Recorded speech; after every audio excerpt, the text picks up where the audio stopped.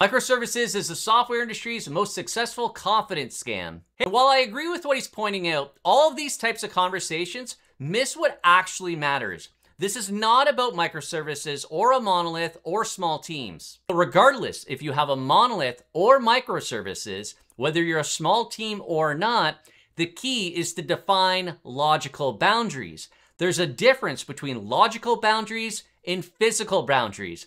If you have a high degree of coupling, that's your problem. No, that's because of coupling. More specifically, what people feel the pain of is temporal coupling. If you were in your monolith and you had the same type of degree of coupling, you might not feel as much pain, but that coupling is still there and the pain's still there. It's just hidden.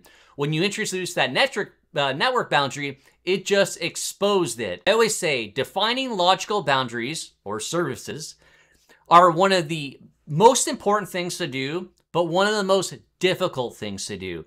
You really need to understand the domain and how the interactions are going to work, because you do not want a high degree of coupling.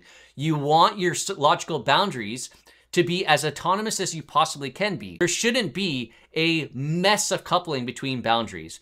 Typically that happens because you're more focused on the technical aspect than you are about the actual business behaviors and capabilities of your system. In my example here, I have one that's our HTTP API, could be sitting behind a load balancer and we're scaling that out. But I also have the exact same code base, but instead its entry point is actually listening to a queue, a message broker, an event log, and performing work asynchronously.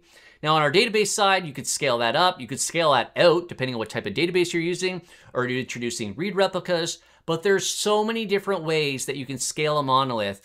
Jumping to independent deployability isn't necessarily the first thing you need to do for scale. Now, while I agree with a lot of what he wrote, I think it's kind of silly that we're still even talking about this way.